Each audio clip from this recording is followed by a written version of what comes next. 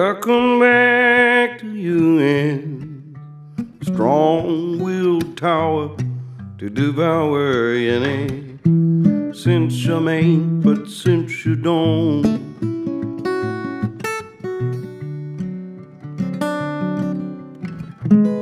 you'll arrive and you think you're clever. While it's severed, you just fill the air with words you know.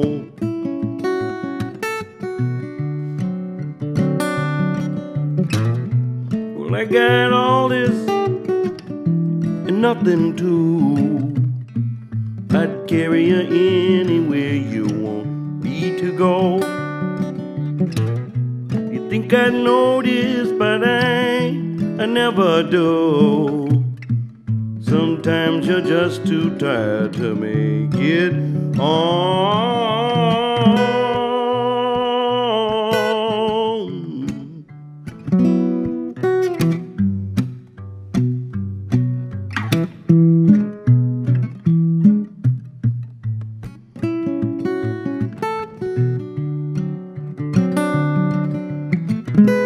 Too much time spent alone, trying to pull yourself under. Is that thunder or the sense that someone calls your name?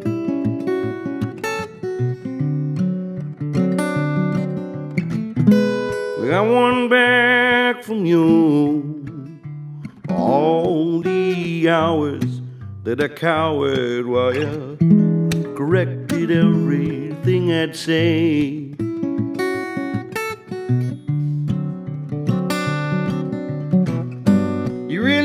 Found me out, so you used to think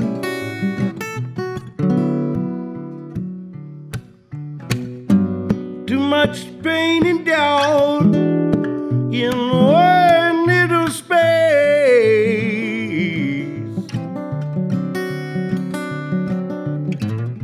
Well, I got all this and nothing too. I'd carry you anywhere you want me to go. You think I know this, but I never do. Sometimes you're just too tired to make it on.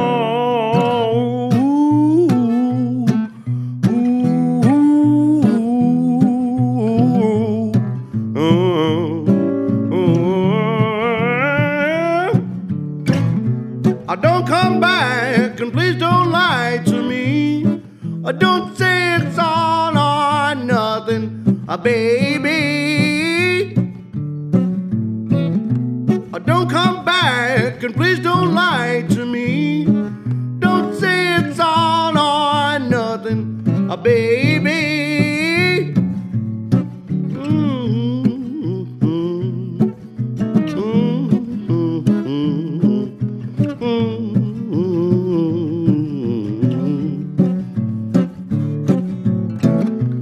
Don't come back and please don't lie to me.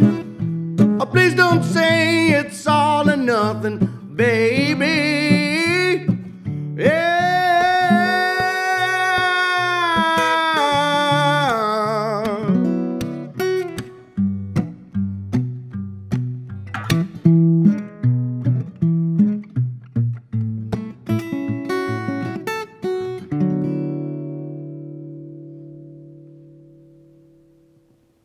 You're listening to The Current. This is Jade, and that was All or Nothing from Nathaniel Rateliff, who's joining us on The Current today.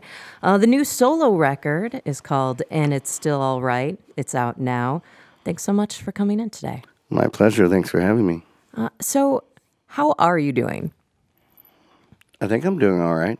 Yeah. You're doing all right. I have to say that for me, I'm a bit of a private person, and to write an album that is as vulnerable as you have written it, and everybody that you meet and everyone who interviews you kind of knows what's been going on in your life.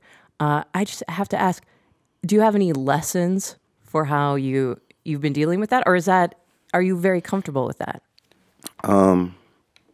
That's a great question. It changes day to day. It depends on the person asking the question and how it's worded. Yeah.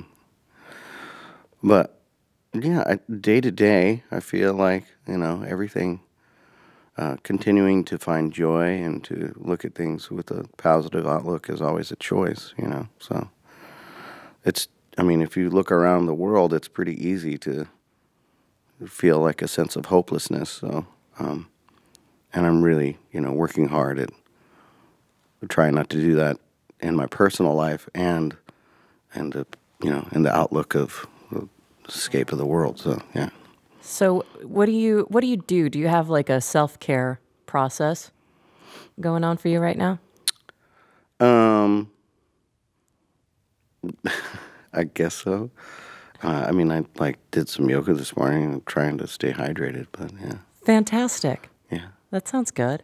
Yeah, the process of writing this album, going through a bit of tragedy in your personal life, are you somebody who turns to books, or do you listen to music when you need to, delve into that sadness, or are you picking up your guitar immediately and writing songs? I write a lot. I think until recently I wasn't really allowing myself to be honest with myself, to realize that writing is a part of the process for me of dealing with grief or dealing with all sorts of things, even the way I look at myself, the way I see myself, or the way I see the world. It's like, so yeah, I guess I pick up the guitar, but I kind of just play most of the time anyways because I enjoy it. And then, every once in a while a song comes out of that, and then, sometimes writing, you don't realize what it is you're talking about, and then it has this like element of being, maybe it's just your subconscious, but sometimes it feels like it's like prophetic, like you're writing your life, and it's hard when you have that sense and it's about hardship, That honesty, was there a turning point where you felt like you were, do you remember the moment where it felt like this is true? I've always realized it, I think, in the past when I was writing about things and I knew what they were about. I was being very protective of the people that I might have been writing about, or the circumstances I was writing about, not just the people. But I've kind of removed myself from, I'm far enough removed from those situations now that I feel free to write about it and also take the responsibility that if somebody was to examine the words and see themselves in them and know that they're the character, that I'd be fine with defending my reasons for writing that, Yeah, be able to stand up for that. Mm-hmm. Have you had a lot of people after the shows reach out to you and say, I went through a similar situation, or share their own story? Yeah, over the years, even with Night Sweats material, and even back in the day, or just people saying that they relate to the songs, or they, and I think that's the thing about music that I love so much, because I do that myself when I listen to other music, and sometimes it's it's like either a cross between wishing you had written that song, or just even I don't know, like you identify with the characters, or you feel like that song was written for you, when it's like, it is the bummer about like giving up too much information about who the characters are, because then it doesn't allow the listener to develop their own story or to connect their story to the songs. Yeah, keep it kind of hazy watercolor. Yeah. Yeah. It's a hard era to have any sort of mystery, when, it's like people share the pictures of food they had for breakfast. So there's no secret. There's no discovery. It's yeah. So yeah, you can know your favorite artist much closer than previously. Is there a song that you feel like is one that you listen to a lot, not your own, but somebody, and maybe it is just to get you out of this mindset. Is there a song that you've been listening to a lot lately? I was listening to Jim Sullivan's song, Plain as Your Eyes Can See, from the album UFO, which came out in like 69 or 70. I can see you digging on that vibe, especially with the live show. Familiar with that, or? Oh, I've played it once before, but I can picture the era and the time. Yeah, it's very familiar to me. Like my mom was like sort of a '70s folky kind of writer, and like that was what I heard a lot in the house. So, but I feel like Jim Sullivan's like the cooler version of that I never got to hear. You know, like it sounds cooler. Like I like the arrangements, and yeah, so it's like revisiting your childhood, but in a better way. Yeah, it's like a little not as accessible Jim Croce, you know. Yes. Well, I wanted to go before we hear this next song. There's a quote that kind of ties that first song that you played and the song we're about to play, which is called "And It's Still All Right," which is the title track. And you were talking to Rolling Stone, and you said, "And It's Still All Right" was kind of more what you want to carry with you than All or Nothing. And I was hoping that you would explain that a little bit more for us. Yeah. Well, I think what they were trying to say in there is I had originally I was going to name the album "Rush On," which is a pretty heavy song, and I thought that it might, usually when you see a title track, you gravitate towards that. But I thought that was maybe a bad example of what the whole record should be, even if it is a lot of, even if the meaning of the record has a lot to do with the meaning of that song. And so then I thought All or Nothing would be great because I was really proud of the song and I wanted people to, I wanted attention to be drawn to it. And it's not like the arrangement itself is kind of uncommon for modern day music, which I like. And it was also something that Richard and I, Swift, when we had planned on making this record together, I had played him that, an earlier version of it, and he loved it, and it was like, man, you can't be too Nielsen, Yeah, I was going to say that it has that kind of fun playfulness. Well, we intentionally, from remembering him say that, I was like, well, let's just see how Nielsen we can get on it, so... But then also, that as being the title seemed sort of sarcastic or tongue-in-cheek, and then I, also felt like the record meant more to me than it coming across as being sarcastic. So I ended up having a conversation with somebody else, this woman who wrote the bio for the record, which is funny to do a new one of those for every record. I was like, do we have to do this all the time? Just take the last changed, one. Yeah, how much have I changed in the last 3 years? Anyhow, but she was a fantastic writer and she's a fantastic lady. At one point, she was like, well, I'm surprised you didn't call a record "And It's Still All Right," because, it kind of touches base on of what each one of the songs sort of is trying to talk about, and it kind of brings it all together in that sort of sense. Well, we'll keep chatting about the album and you and the live show in just a moment here, but I do want to hear another song, so let's hear it, the title track, "And It's Still All Right." It's Nathaniel Rateliff on The Current.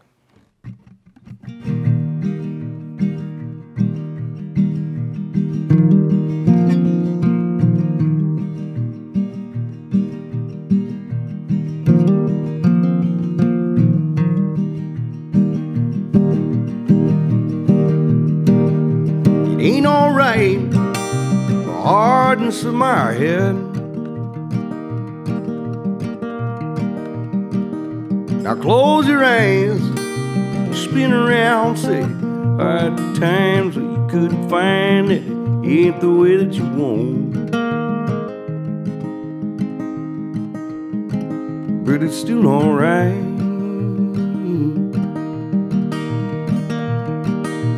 Late at night, lay around wondering,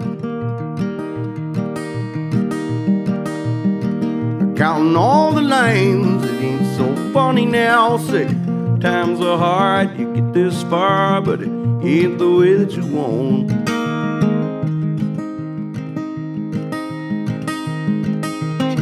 I'll be damned if this old man don't start to count his losses. But it's still alright.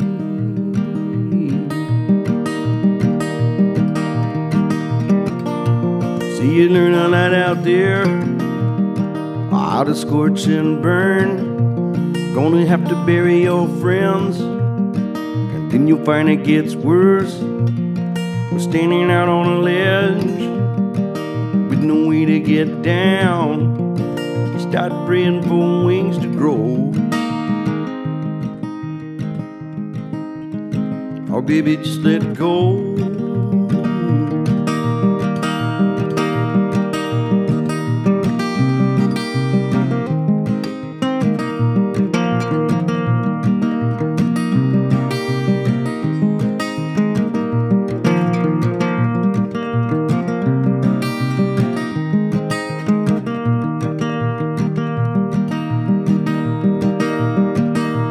Ain't alright. Spinning out ahead. And it was cold outside when I hit the ground. Said I could sleep here, forget all the fear. Baby, it would take time to grow. But maybe I don't know. Now hey tonight, think about it. Remembering all the times you pointed out, say, glass is clear, but all this fear, well, starts leaving a mark.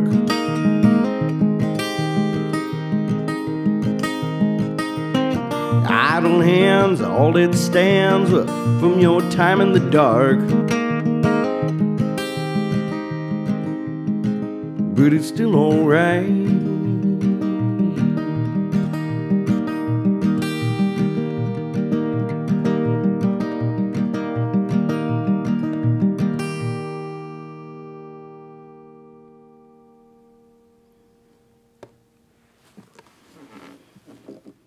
That is a live version of And It's Still All Right. It's Nathaniel Rateliff here on The Current, and that's the name of the new album as well. That's out now.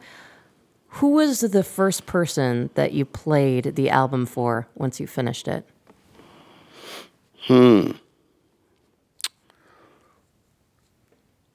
think in its early incarnation, I think maybe Eli Thompson, who played bass on a couple of the songs, was at my house, and it was actually around the anniversary of Richard Swift passing away, and so Eli was a longtime friend of Richard's, and they grew up together, even as far back as Richard going under the name of Dickie Ochoa, which not a lot of people know, I guess. Yeah. And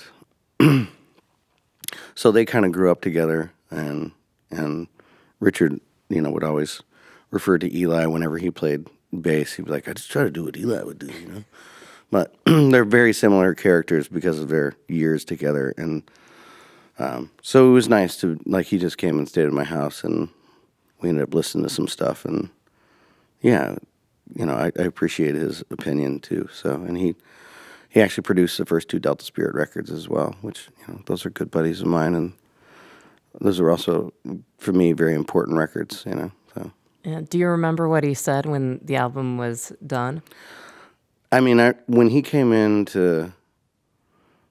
when it was done, actually, he was just like, well, I would probably do this. And, he gave me some, it was more like from a producer standpoint, Yeah. But even when he came into the studio, and when I was playing All or Nothing, he walked into, at that time, we were still at National Freedom at Richard Swift's studio, where we started the record. And Eli just happened to be in town, which is very strange to be in Cottage Grove, Oregon, which is kind of nowhere, really. It's like south of Eugene, and unless you're going up to 5, there's really no reason to stop there, on your way to Portland or Seattle. But he was like, yeah, man, I'll be in town. So I was like, okay, we'll stop by. And he showed up and had his bass. And I was like, I think you should play bass. Like, he started listening to All or Nothing. He's like, sounds like Nielsen does Newman, man. I was like, perfect. I was like, you play bass on it? He's like, oh, yeah. So, it was pretty fun. So, yeah. Do you have any memories of Richard Swift that you wish you could write a song about? Now... There's so many. I mean, it would be a hilarious song. We laughed. I never laughed so much with someone. That's sort of the devastating thing about, like, feeling that utterly, like, that your brokenness is only yours, and I think that's what I try to write some of these songs about, is trying to, talking about being vulnerable and allowing ourselves as people to be vulnerable to one another. I think it's important. We don't really do it enough. And it, like that unexplainable brokenness is a part of the human experience. And I think by allowing ourselves to talk about it, like I said, it makes it not so singularly ours. And I don't think it's something that we should carry. I don't think it's something that Richard should have carried around with him, because in the end, I think it just became too much for him. Yeah. Well, it is one of those things where the weight of it, I think it gets pretty heavy. So I think to be able to share it, yeah. Yeah. Like I said, I think it's important to talk about. It just makes people uncomfortable, but. I think everybody could use a little uncomfortableness from time to time. Exactly. How has it been playing the songs live? It's really been great to. There's 10 of us on stage, so for all these years, I've always been very limited to what I could do live for an audience versus what happens in the studio. And even in the studio, I've always been very true to, everything being very real and analog, like not, I hate moving things around. I like mistakes in songs. And, but yeah, you can have these big arrangements, even with leaving all those little mistakes in. But being able to pull that off live has always been pretty difficult, just for even like financial reasons, to like have 10 people on tour. Yeah, you can't do that when you're eating ramen and. I mean, you can. I still eat ramen, but but I just go to a spot that makes their own noodles. So. Upgrade. Right. Yeah. But yeah, it's. I know there's bands that have done like 10 people in a van, but that's pretty hard. That doesn't usually last as long as you think it would, But yeah, so it's nice to be able to present the music in its true form and in the way we sort of, in the vision we had for it, and to be able to bring that to an audience. It's really exciting. For you personally, to share these songs, does it feel cathartic? Does it to sing these lyrics that are drenched in memories? Does it feel different, I guess, now when you're performing them than when you were originally writing them? It depends on the night. Sometimes it does feel like it's, that first moment. You have that. What's a way to describe that? There's a curiosity that is there when you're first writing a song, just like newness, and there's a bit of fear that comes with that too, because you don't believe it's yourself, and so there's certainly that in performing this live sometimes, and then it's also sometimes like certain words won't affect you or the song won't affect you, and then other times it feels like you're just reliving the moment, so it can be a lot of things, but yeah. Yeah. But it's been fun so far. You had the first night, the big kind of kickoff. Yeah, I made a couple of mistakes that I preferred not to make, but yeah. Keeps you human. Exactly. Yeah. Well, let's hear one last song. All right. Nathaniel Rateliff's new album is And It's Still All Right. It's out now. And before we hear that last song, I do want to thank today's engineer, Michael DeMarc, producer Derek Stevens, and video production by Nate Ryan. And thanks to the Charles H. Clay Charitable Trust for its support of the Currents in studio sessions. Nathaniel, thank you so much for stopping in today. Thank you for having me. What song do you want to play last? This one's called Time Stands. It's Nathaniel Rateliff, and it's on The Current.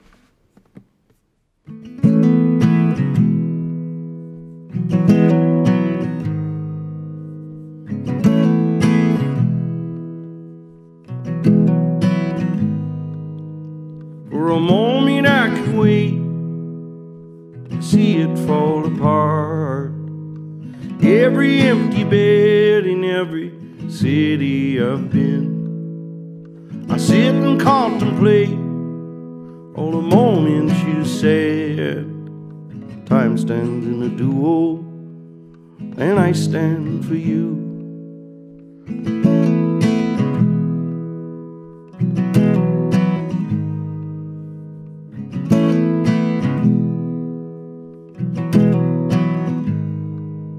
What's that you used to say? And the love that you can wait for?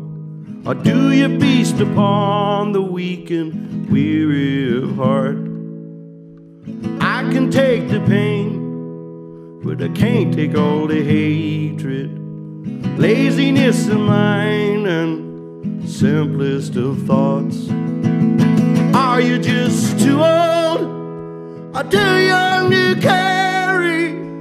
Time stands in the duo, and I stand for you.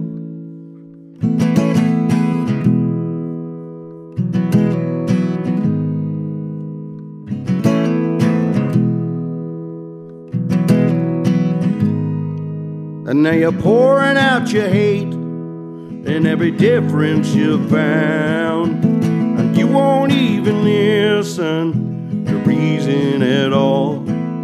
Not questioning your faith, far be it from me, but you would speak of love while tying one's hands. Are you just too old, or too young to carry? Time stands in the duo, I stand for you. Are you just too old, or too young to carry? Time stands in a duo, I stand for you.